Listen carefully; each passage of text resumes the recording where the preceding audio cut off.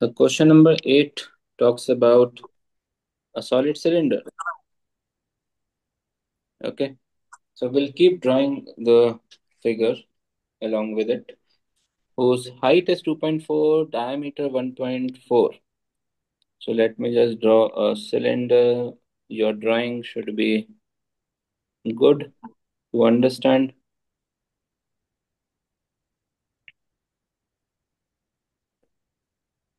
This is the cylinder. What is the height? 2.4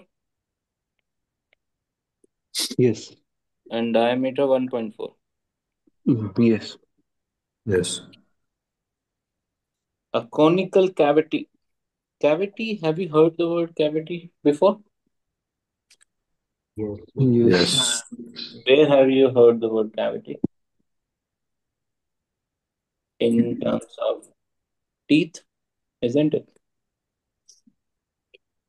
Cavity means a gap or Cavity means gap, hollowness. yes.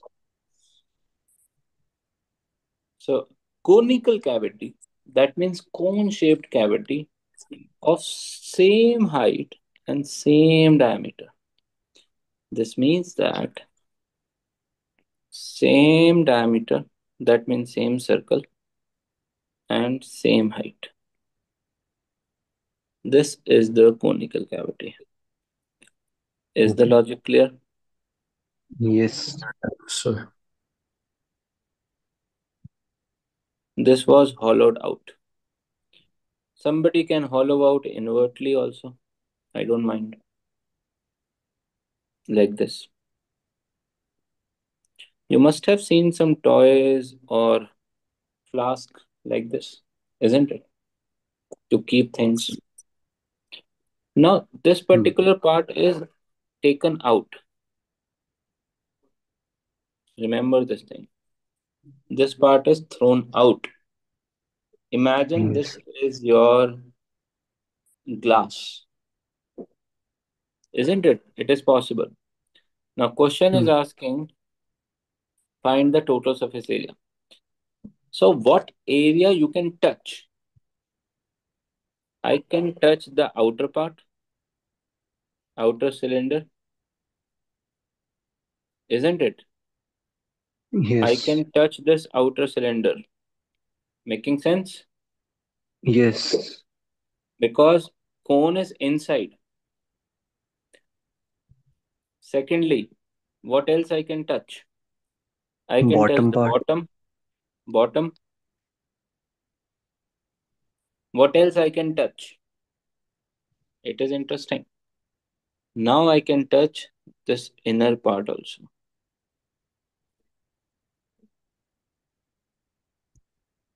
But if it is written hollowed out, that means the bottom part is open. Definitely. Let me just switch on my camera so that I can explain. Now, this bowl is hollowed out. That's why I can touch inside. Is the logic clear? This portion yes. is hollowed out. If something is hollowed out, that means I can touch the inner portion. If it is not hollowed out, for example, Okay. this is closed. Now I cannot enter. I can touch the circle, the top. I can touch the outside. I can touch the bottom. So there are three aspects. Okay? Top, Yes. bottom, outer boundary. Okay? Now, if I just open the hollow out, if I throw this thing out, so now the area increases. Now I can touch the inner portion. Understood? Now I can Yes. touch the outer portion. Now I can touch the bottom portion. Neil, is this thing clear? Yes, sir. So over here, now I can touch the inner. Okay. So what is the total surface area? Total surface area is curved surface area of cone. Can you see that? Curved surface area of Yes. cone because I am able to touch this part. Yes. plus Yes. curved surface area of cylinder because I'm able to touch this part. Got it? Yes. Plus area of circle. I hope my logic is clear. Hmm. Which circle is this? The bottom circle. Yes. Okay. Any doubt as of now? The No. more practically you draw this figure, the more practically you try to imagine in your daily life, this chapter will be easy. If you don't draw the figure, then it will be difficult. Now, let's write down the formulas and solve it. Always remember, don't substitute values before simplifying the formula. Okay? And be careful with the radius. If there are two radius and they're different radius, then it should be one capital R, one small r. But right now they are of the same height and same radius. Do you remember the question? They were saying same height, same radius. So we Yes. don't have to worry about R and H. There are some questions where you have to worry about it. Now, CSA of cone. Can you tell me, Kana, what is the CSA of cone? Pi RL. Very good. Pi R L. Uh, Sonnet, CSA of cylinder. Uh, of cylinder, it's 2 pi RH. 2 pi r h, and this is pi r square. Got it? So anything common? I guess pi r is common. Yes. Yes.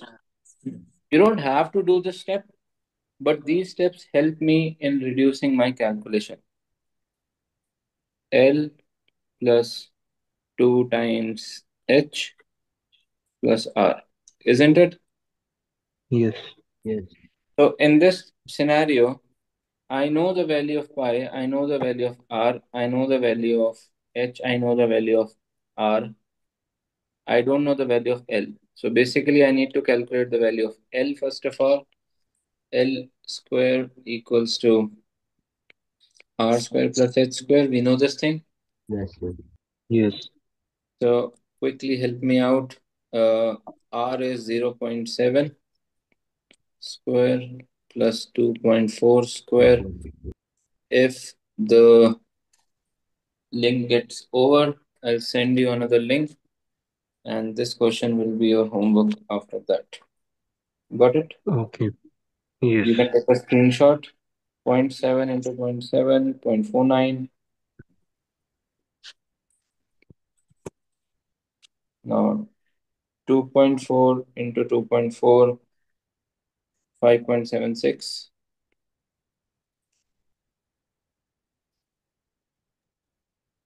6.25, which would be 2.5.